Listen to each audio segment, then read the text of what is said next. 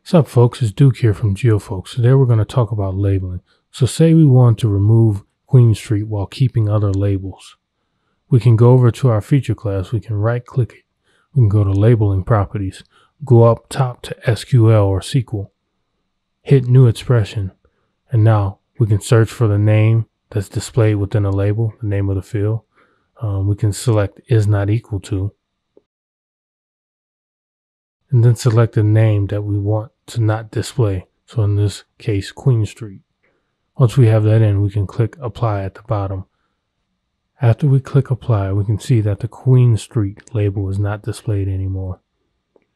If you prefer to work with the SQL expression itself, over to the top right, there's a toggle switch next to SQL. You can hit that, and then you'll see the actual SQL expression itself. I find this useful when you need to make a larger expression.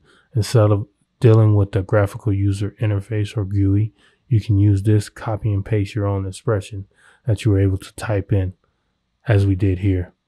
So in this expression, I expanded upon the last one, in which I want other streets to be eliminated as well. So Mississippi Avenue and Florida, as well as Queen Street, not to display within the label. So once you have that in, you can click apply, and there you have it. Those streets are also eliminated from the display of the label. If you don't like working with the expression itself, you can hit that toggle switch again, and it brings you back to the GUI. There you can expand again, or either remove particular parts of the expression by clicking the red X next to each particular clause. If you want to remove the entire expression, you can go to the top and hit removed. Then you can click apply. I hope this tutorial helps with manipulating the display of labels within ArcGIS Pro. Thank you.